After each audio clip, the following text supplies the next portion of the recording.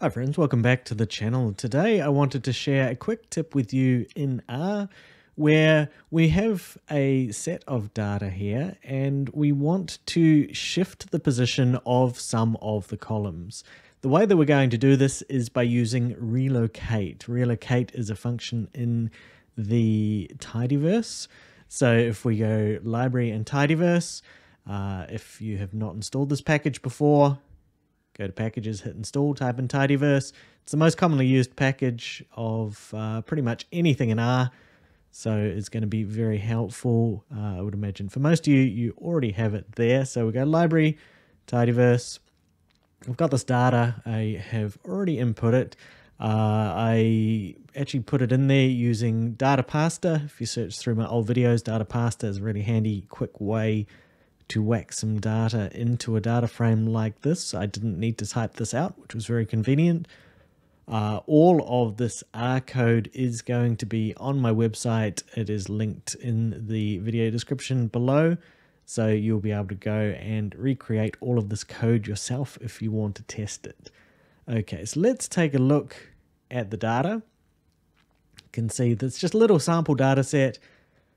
Got some categories, and we've got what looks like probably some Likert scale questions. And we can see that for some reason, whoever extracted this out of the system didn't do the questions in order. So Q1 through to Q5, and Q2 is sitting down the end here. For a lot of applications, this doesn't matter at all. So quite often we would not be at all worried about this because we refer to things by their column or variable names.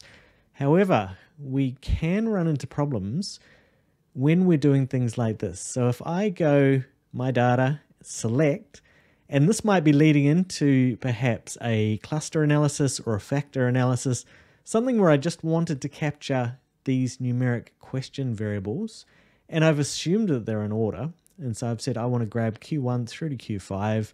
And when we run that, we can see that we miss out on Q2. So when it grabs Q1 to Q5, it doesn't know that they are in any particular order. It just grabs everything in between.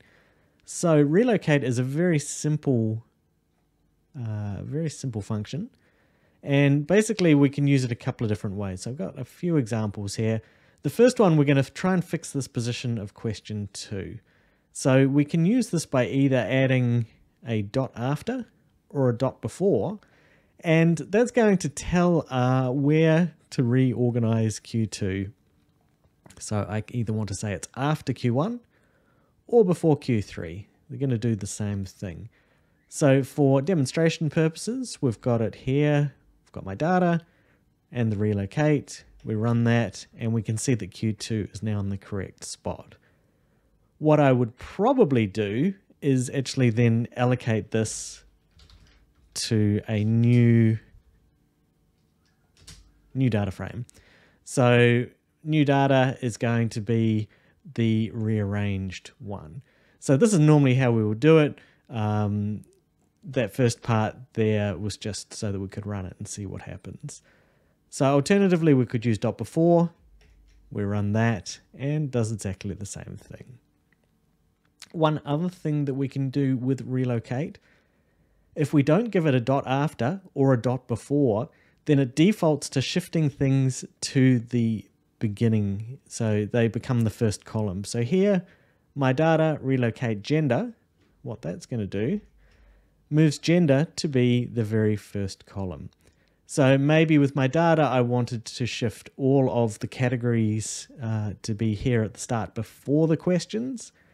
So we can actually put multiple variables in here. We can run it and we can see that it's moved gender and state to the front.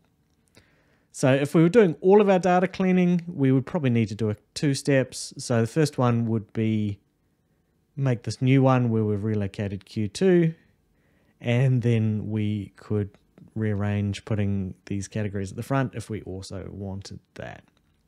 So that's the relocate variable. Very simple, but can be very useful.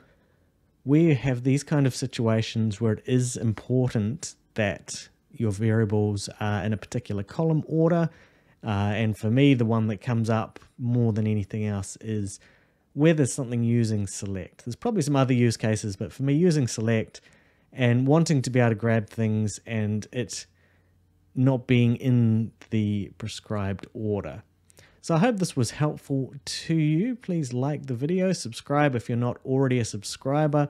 I regularly post videos about R, statistics, research, academia, and also random bits and pieces that I come across.